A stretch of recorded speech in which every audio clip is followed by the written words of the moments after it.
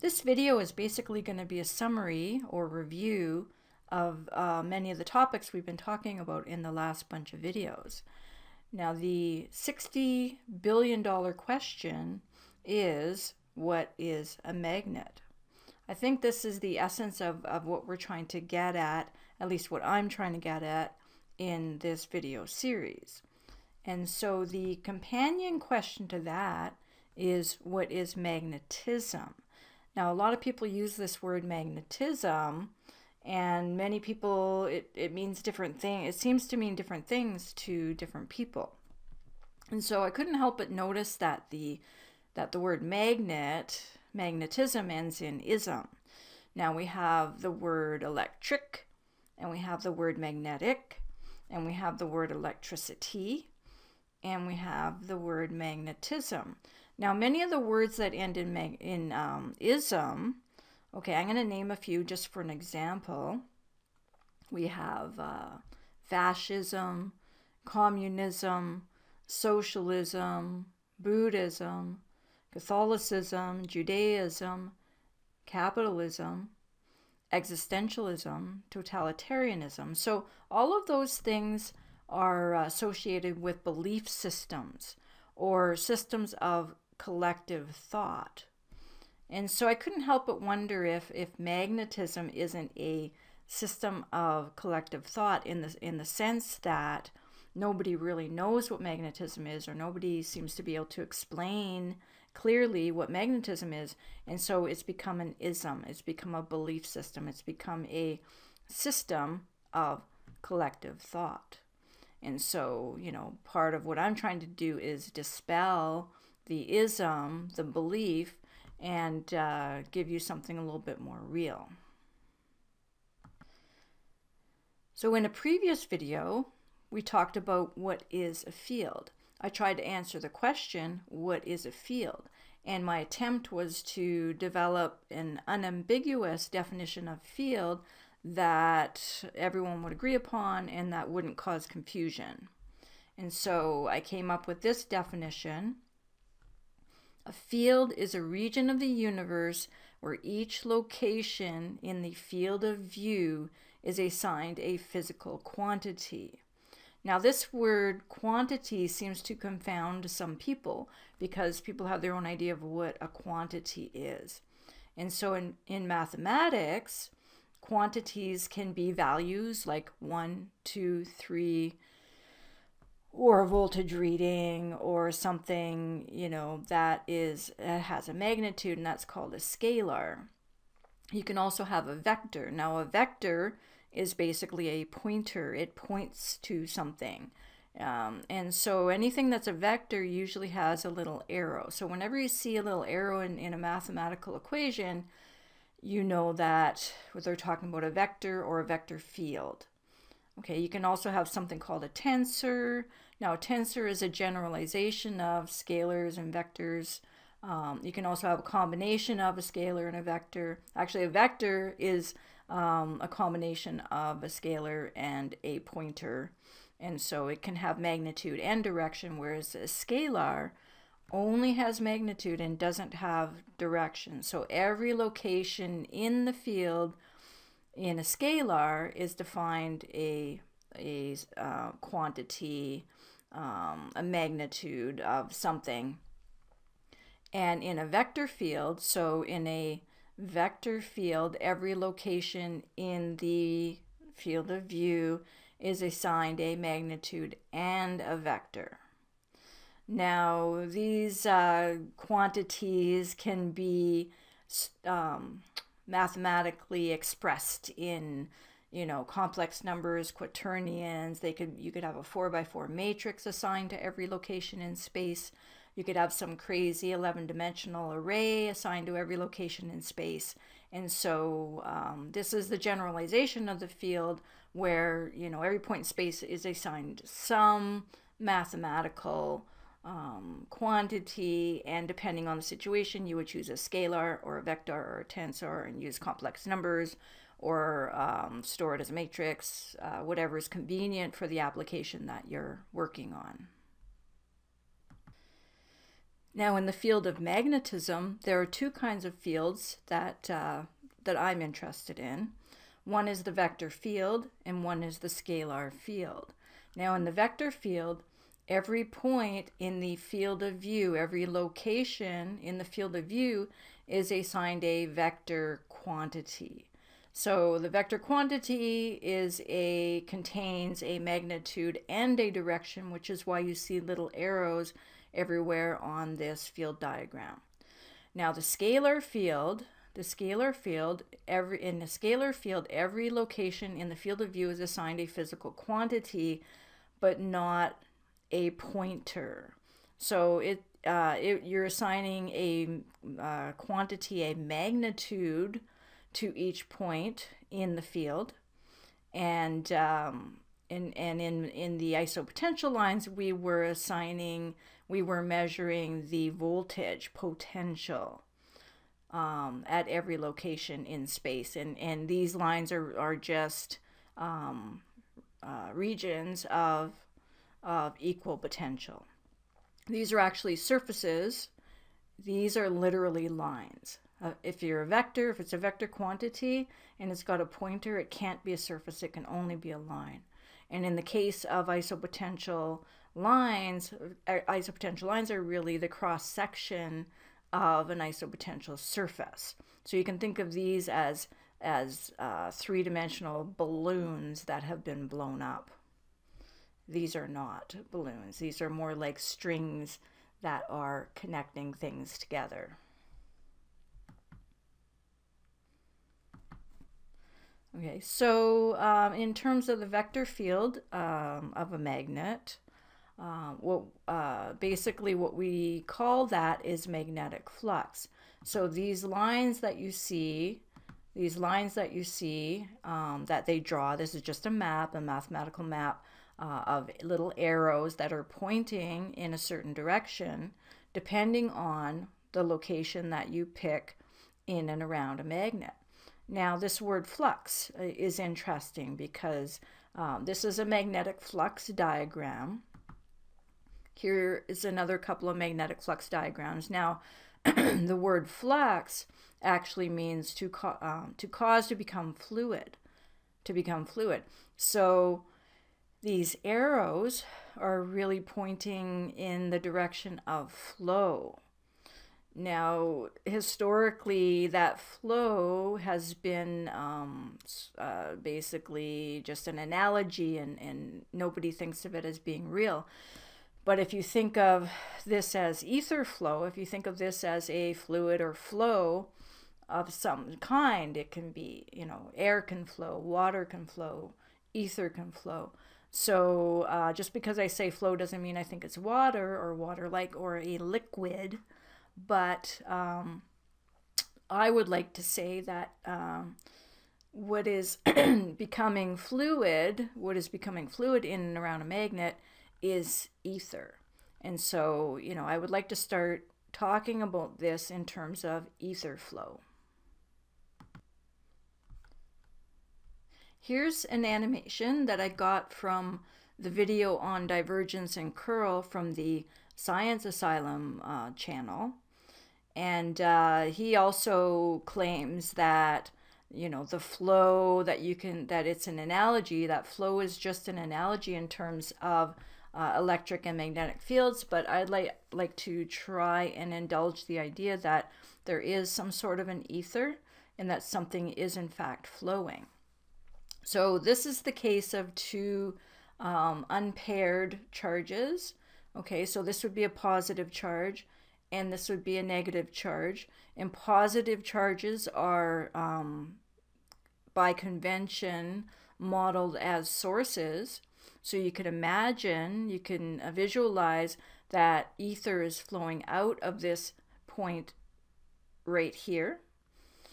And this is the negative charge. Negative charges are generally visualized as sinks. And so you can see the ether is flowing into the sink. So it's flowing into the sink and out of the source.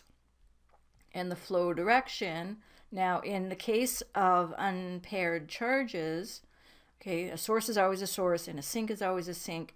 and there's no feedback loop getting back to the source. So what I like to do is I like to imagine that when the ether flows into here, it goes into, oh, let's give it a name. Let's call it counter space. Yes, okay. So what I like to imagine is that this fluid of ether is flowing into counter space and then coming back out of counter space over here. And as long as there's an equal number of positive and negative charges in the universe, okay, this can be, as long as much ether flows into counter space as flows out of counter space, everything is balanced and everything is fine. And so mainstream likes to use this visualization just as an analogy, and I'd like to bring it into more of a reality by invoking the idea of counter space.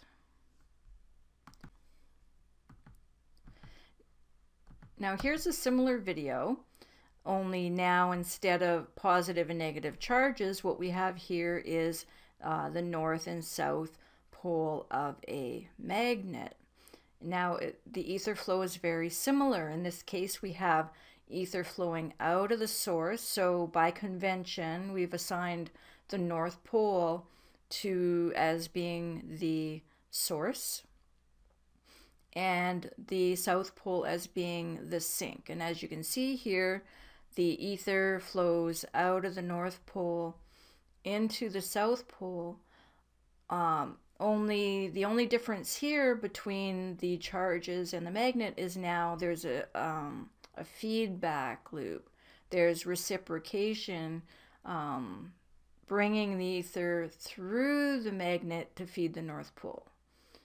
So no longer does the ether have to go to counter space and out of counter space. In fact, counter space has moved here. In this situation, you could say that the ether is coming out of the source, going through the south pole into counter space, and then coming out of counter space, and then completing the loop. Okay, so counter space is here in the magnet, and counter space is here and here in the case of the charge. Okay, counter space is here and here, but not here and not here. Okay, it's here and here, it's not here and it's not here. And then in the case of magnetism, counter space is here, not here, not here, it's here. And the ether is flowing from the north pole out through space, back into the south pole, reciprocating through counter space. So it's going to counter space and then out, or into counter space and out of counter space. Counter space is here in the magnet.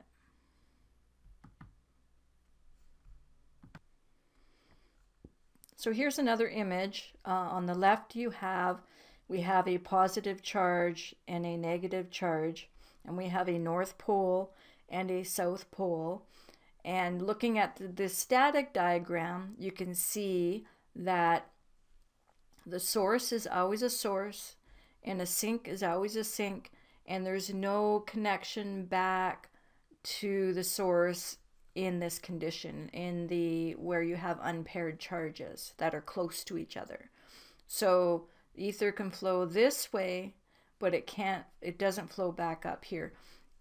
In contrast to the magnet, where the ether flows out here, comes up here and flies through the magnet, through counter space. So it's actually going into counter space and then back out of counter space and going to the North Pole, whereas over here it's going into counter space, coming out of counter space through some wormhole or something. There's no direct connection between here and here. In 3D space, the connection is through counter space. The connection is always through counter space, only in the unpaired charges, counter space is in a direction that we can't see. And in the case of the magnet, counter space is right there. So counter space is only here and only here and only here in the case of the magnet. Now, how do we turn this into this? Well, it's my opinion that you turn this into this by bringing the charges together and binding them in a system. So the difference between this and this is that these two charges aren't bound to each other. They're free to move around space, you know, at their will. Well, at our will, maybe. And the magnet, these, the north and south pole, the positive and negative charge, are bound to a object, to a physical object. They're bound to each other. And so if you bind these two, the positive and negative charge, to each other, then you can have reciprocation, because then the ether can come out of the positive and go back into the negative and go through counter space, which now is here instead of here and here. So this is just an idea I came up with the other day. I still have to work on it. So I can show you that when you bring two charges close together, well, even when they're far apart, you have a 0 point in the middle. You have a 0 point that measures the equipotential that you measure is 0 right here at the point between the positive and negative charge. And you can see that, you know, this looks more like a magnet and less like two independent charges. So my idea, my opinion, is that the only difference between a magnet and two independent charges is binding, if they're bound into an object. Such as, so this could be analogous to a hydrogen atom, where the positive charge and the negative charge have a boundary condition, the boundary of the atom. So here's a picture of the isopotential field that you can find and measure around a magnet. Okay, here's the magnet. Here's the what I've been calling isopotential lines, but in reality, these are isopotential surfaces, and this is a scalar field. This is a scalar field because every point, every location in the field of view is assigned a value, and in the case of this potential, you can think it is basically a voltage measurement. At least in the experiment I did, I measured voltage in different locations around the magnet, and if you measured all the locations around the magnet, you would be able to define these isopotential surfaces of equal value. So if, you know, each point on this surface everywhere would have a value of, say, 0.06, and then this would be 0.05, and this would be 0.04. And then you can see that there's kind of an acceleration. This is a gradient. It forms a gradient. And so this depiction of a field around a magnet, of course, is different than the normal flux lines, which mainstream popularized as the magnetic field. So when you say magnetic field, you think of the flux lines usually, which are here. When they say magnetic field, right away you think of the flow, you think of the flux lines, and not the not this field, not the scalar field. Okay, and I just want to show you quickly this video to show you the three-dimensional. Okay, this is to show you the surface, that these are isopotential surfaces and not just lines, or not just curves. Okay, when you intersect a three-dimensional volume, and when you intersect a three-dimensional surface with a plane, so this would be analogous to looking down the north and south pole. So the isopotential lines, the isopotential curves around the north pole are circular, and the isopotential curves around the dipole, when you look from the dipole direction, look like that. So these are contours from a slice taken out of, let me go back to a good view here. There's a good view. So this is just a, when you intersect the plane of an iso surface, you get iso curves. And so in radiation therapy, they call them isodose curves. And so this is analogous to isodose curves in radiation therapy. But the isopotentials that I'm talking about, the isopotentials are really surfaces and not lines. And here is a picture of electric dipole. So this is the isopotential lines around an electric dipole, and these are the isopotential lines around a magnet, and there's really no difference. And they can be generalized to lines or surfaces of equal strength, because the voltage measurements that I made around the magnet are directly proportional to the strength, the field strength, the strength that a test particle, that a test magnet, that a test charge would feel at that particular location on the surface. Okay, so each point on the surface, so if I'm here, if I have a little ball bearing, like I showed you in the ball bearing experiments, if I put it here, or here, or here, or here, it's going to experience the same force everywhere along this line. So that's isopotential scalar field around the magnet. Now this field diagram is just as useful as the flux diagram. This is not better than the flux diagram. The flux diagram isn't better than this. I like this diagram because it shows me the gradient. I can see clearly the gradient of the force field. Okay, this is a field of forces, and I can see the gradient, and that will tell me, that tells me a lot about what's going on around this magnet if I place a test particle here. Okay, so it tells me a lot about the forces that will be experienced in and around the magnet. So next I want to talk about the similarities between the magnetic potential diagram and the electric potential diagram, the magnetic isopotential diagram and the electric isopotential diagram, which are very similar. In fact, there's no difference really between these two field diagrams. Okay, here's another example. And I showed you just a few minutes ago that when you place a volt, a reading, a Hall sensor, or whatever it is to read the potential around two monopoles that are near each other, at the very, very center, you get a 0 reading.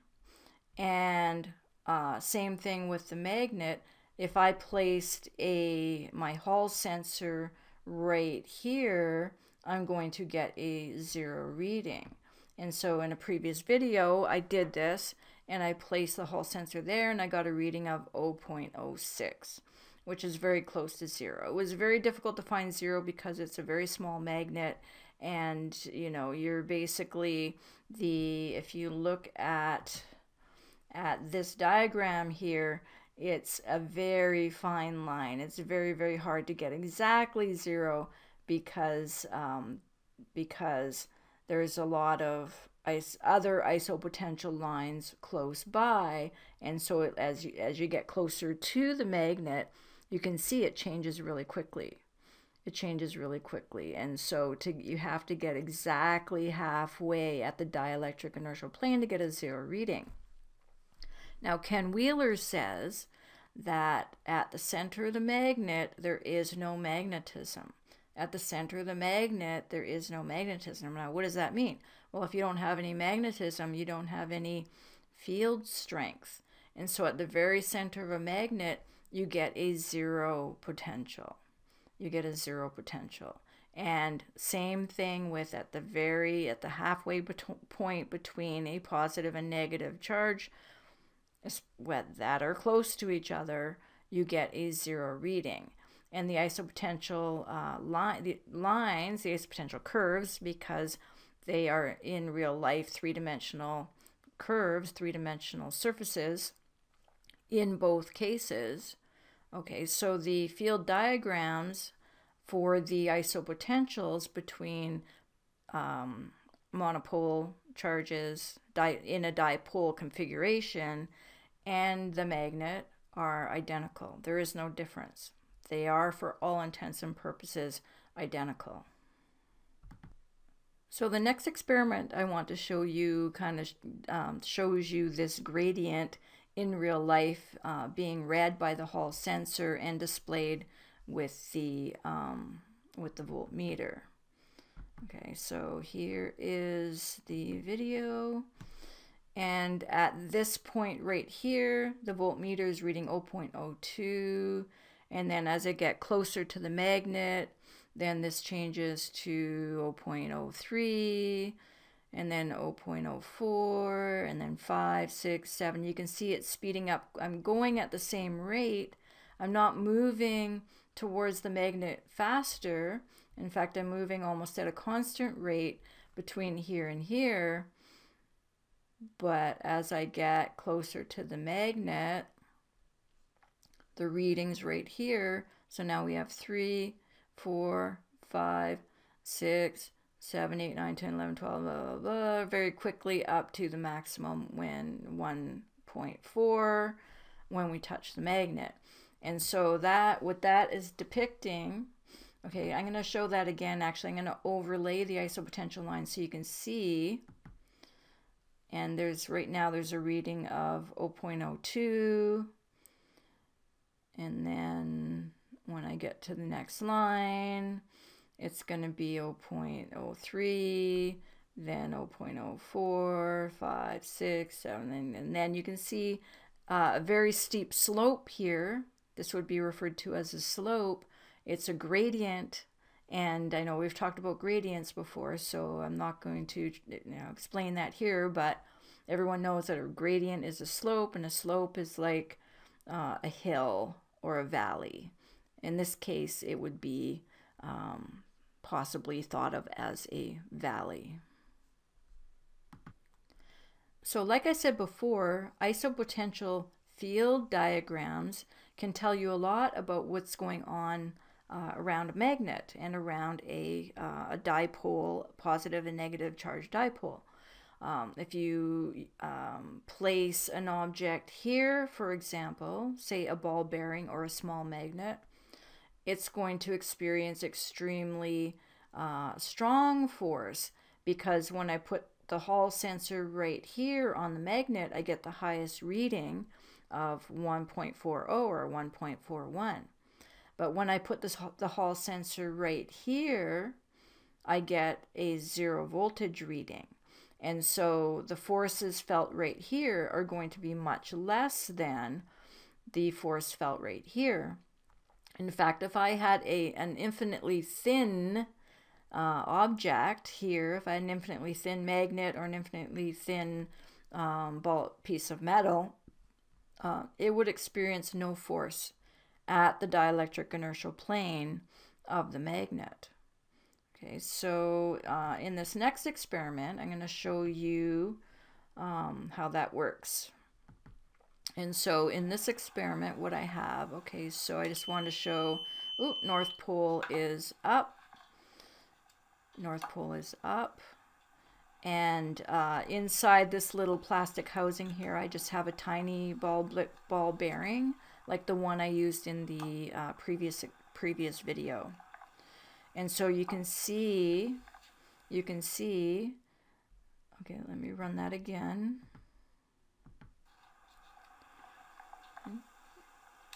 North Pole,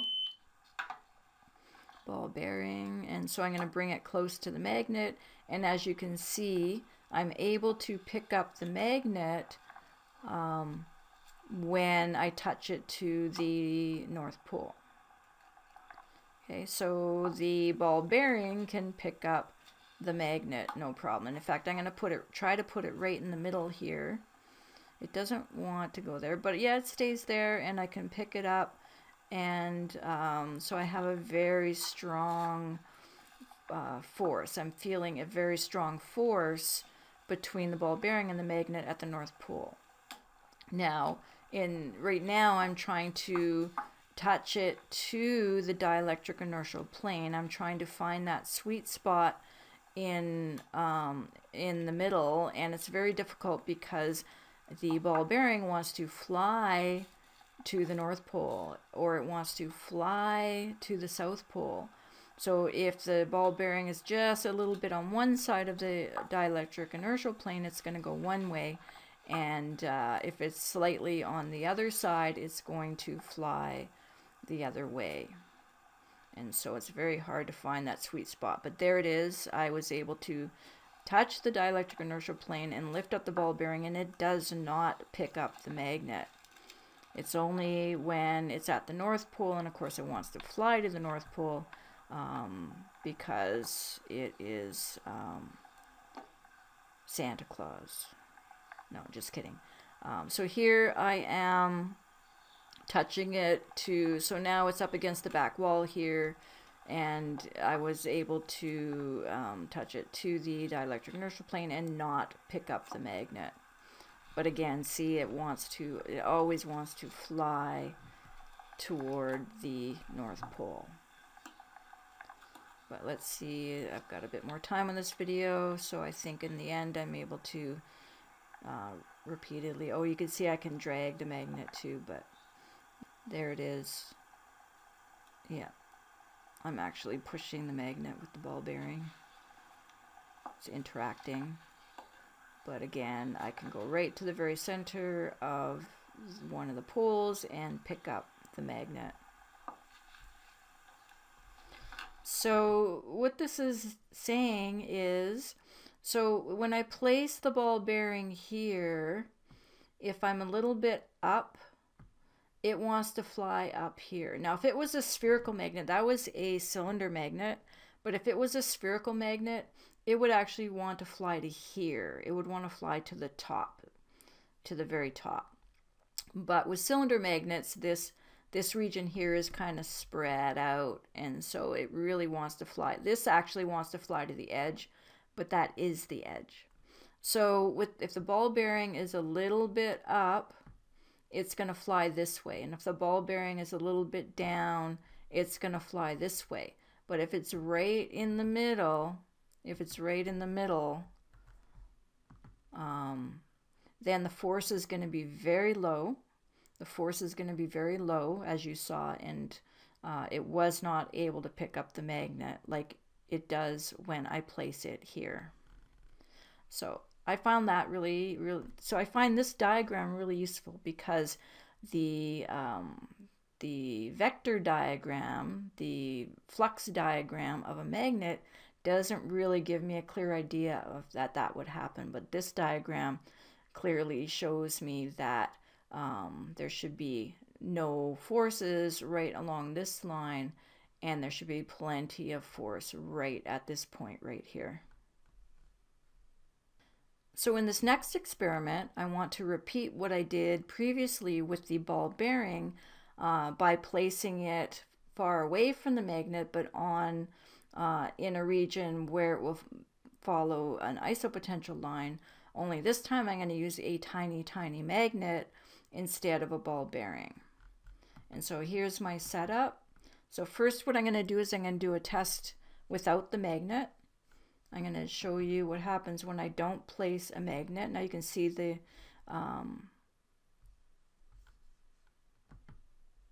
magnet is very, very small. So without the big magnet over here, this tiny magnet is not doing anything. So it's not rolling away like the ball bearing was. Now there still is a slight gravitational gradient this way. If this was a ball bearing, it would roll this way. For some reason, this magnet is not rolling, and I'm actually not sure why, because it should be. But anyways, so this is just to prove that without the magnet, it does not go anywhere. It doesn't roll anywhere. It doesn't roll along any isopotential line. It just does its own thing. So there are no forces right now other than my finger acting on that magnet.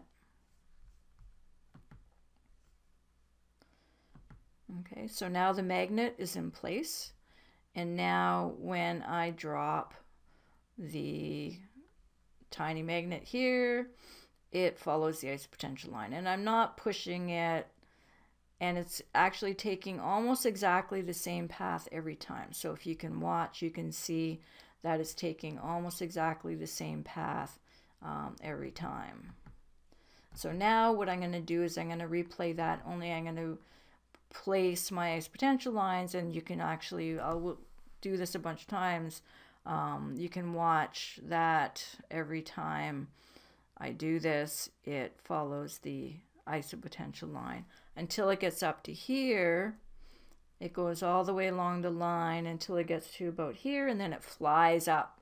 It's flying up towards the magnet. It's going to end up either on the North Pole or on the South Pole. So probably on the North Pole, because it's on the North Pole is actually facing me. So just for perspective, this is my camera is on this is a tabletop. There's all the magnets that I collected. This is a tabletop, and my camera is facing down, and the magnet is over here, and the North Pole is facing this way, and so the North Pole is facing this way, and the South Pole is facing away. So this is exactly what I did in my previous video, only I used a spherical magnet instead of a cylinder magnet. Okay, now I'm going to do this again, only I'm going to use 3 magnets.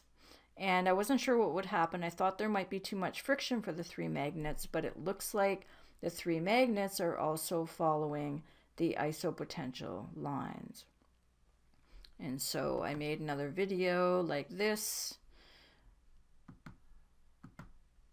where I'm overlaying the isopotential lines in the video image just to show. Now this is one of the reasons I wanted to do this, was I couldn't really tell which way the tiny magnet was orienting itself as it was going along the line, but clearly with the 3 magnets you can see that the 3 magnets are always aligning themselves orthogonal to the isopotential line. So they are aligning themselves, if you can, hopefully you can see these little dash things in the video image, which are basically this is how iron filings would line up in this magnetic field if we threw iron filings onto this paper.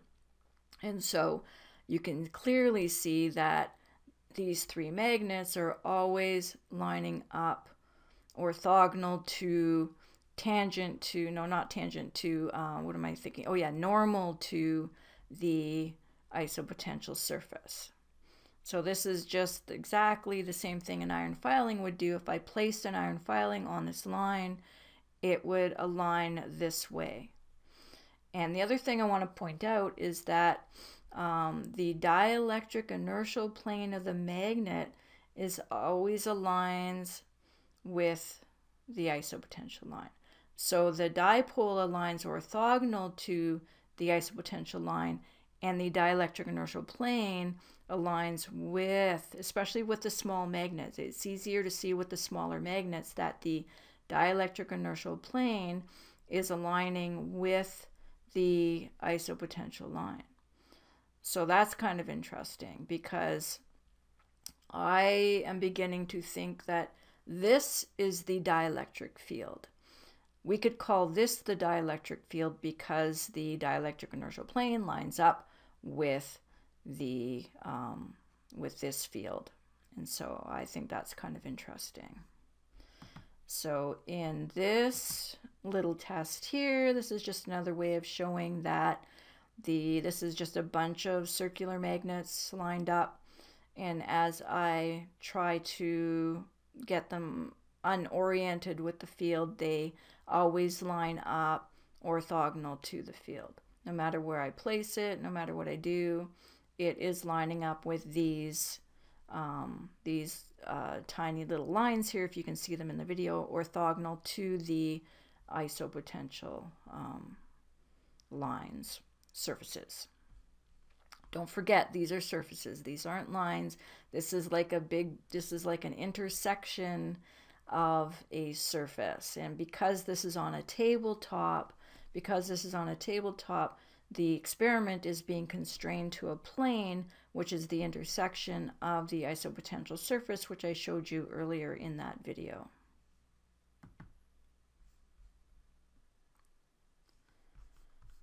So this is a really simple experiment. All I'm doing here is I'm taking my spherical magnet and I'm moving it back and forth up here, and I'm showing how these strings of circular magnets are lining up with the giant magnet. And this is like my this is my Ferrocell simulator. Okay, this is my macro Ferrocell simulator, because the nanoparticles in the ferrofluid of the Ferrocell do exactly the same thing, which I'll show you in a minute. So now when this is in the middle,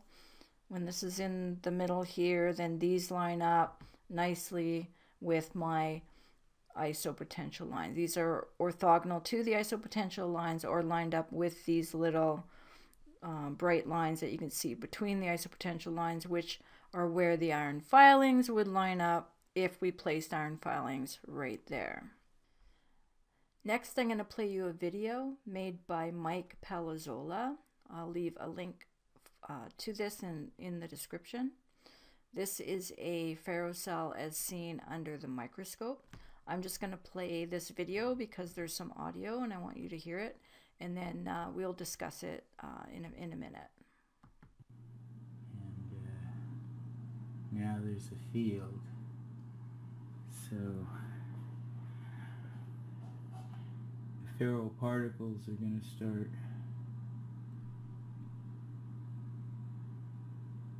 accumulating. So there you see the ferroparticles starting to emerge once he places the magnet in the field of view. And so they're going to start joining and get longer and longer. It's the beautiful double helix. The beautiful double helix. So I'm going to move the magnet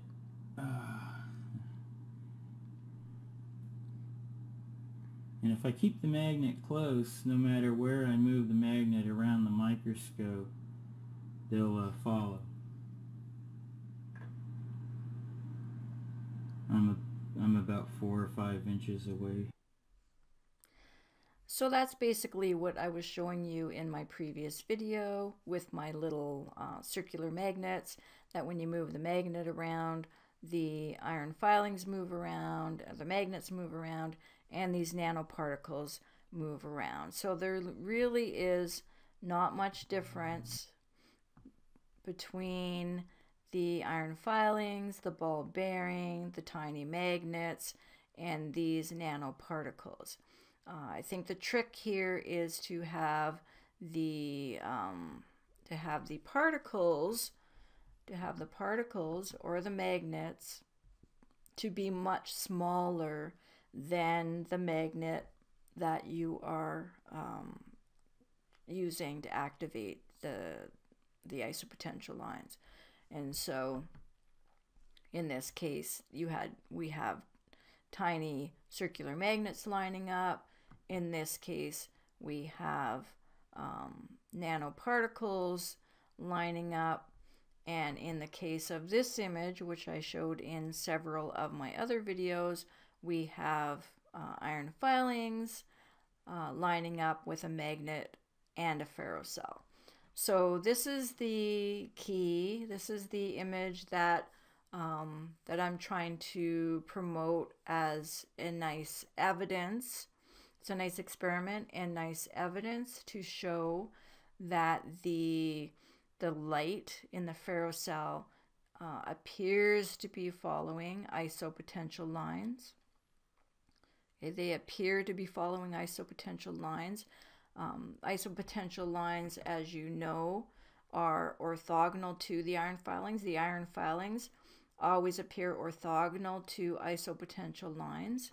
And in this image, we have the ferrolens, we have iron filings, and the isopotential lines are orthogonal to the iron filings and vice versa. So the iron filings are always orthogonal to the lines in the ferrolens, which was my first clue.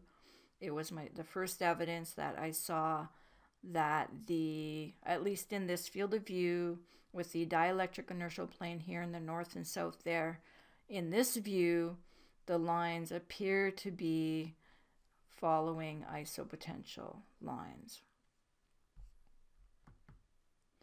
Okay, so now I want to talk about magnetic vector potential. Now there seems to be some confusion about the isopotential lines compared to the magnetic vector potentials. Now I do agree that these two diagrams look very similar, but magnetic vector potential, which is this image on the right, is a vector field, and so it's got vectors, it's got arrows, and the isopotential is not a vector field because these are isopotential surfaces, and surfaces cannot be vector. The only vector you can get from an isopotential field or from an isopotential surface is the normal to the surface. And so this diagram and this diagram, although they look very similar, are not the same. In fact, the magnetic vector potential is only valid for when you have charges moving. And so, but let's look at just a definition of magnetic vector potential. So the magnetic vector potential, and you can see there's a little arrow on top of this A, and whenever you see an arrow in an equation and is on a symbol, it means it's a vector. So the magnetic vector potential is a vector field. So it's a field, so every point in the field is assigned a vector. It's a vector field that serves as the potential for the magnetic field. And so I think this word potential here is a little confusing, and I think that is why I've run into some problems with people thinking that the isopotential lines are not, do not describe what's going on in the ferrocell. So here it says the curl of the magnetic vector potential is the magnetic field, and it's expressed with this equation. Now there's only one problem with this. The problem with this is magnetic vector potentials are only valid when the magnetic fields are produced by electric currents, as I show in this picture here. In the case of the ferrocell and the ferrolens, we are using permanent magnets. So the magnetic vector potentials do not apply to permanent magnets. They only apply to magnetic fields that are produced by electric currents. And so the argument that the ferrocell can't be showing isopotential surfaces or isopotential lines because the magnetic vector potential, because of this guy, right, because of this guy, is inherently flawed. And so I'm not going to get into the details of that. This is an argument I'm having with one of my colleagues, I guess you could call them. And so I just wanted to make this point very clear that when I say isopotential, equal potential lines, I'm not talking about magnetic vector potentials. Okay, I'm talking about isopotential surfaces, and surfaces are not vectors, and therefore isopotential surfaces cannot be magnetic vector potential. And again, in the case of the ferrocell, ferrolens, and all the experiments I did, I'm using permanent magnets, And so this math does not apply to this picture. So I think that's an important point that I needed to make. And so I'm just going to end off this video with a couple of really neat pictures. Here's a picture I found today. This is a picture of a very close-up, super high resolution of some fields are in the sun. And I was really struck by the similarity between this image, these little squiggly things, and the little squigglies in the Ferrocell. Whether they're related or not, I don't know. It just seemed familiar.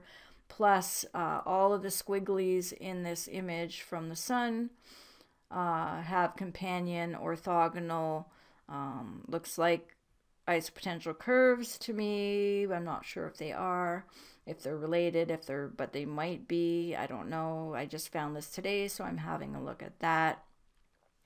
And then this final picture has nothing to do with magnetism, but because we're in, this coronavirus nightmare, I thought it was kind of funny that I went for a walk in the woods the other day, and I found this crazy looking orchid-like flower that had this, I think it's like a pollen pod or something in it.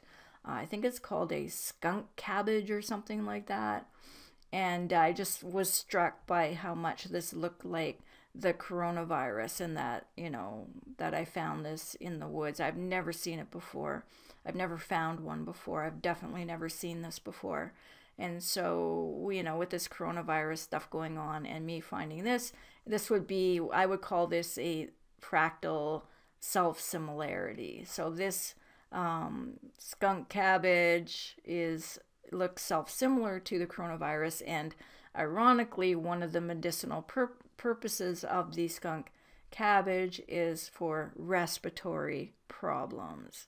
And so nothing to do with magnetism, but everything to do with the fractal paradigm. And so that is just a fun, I think, a fun way to end this video. So I'm going to leave it at that.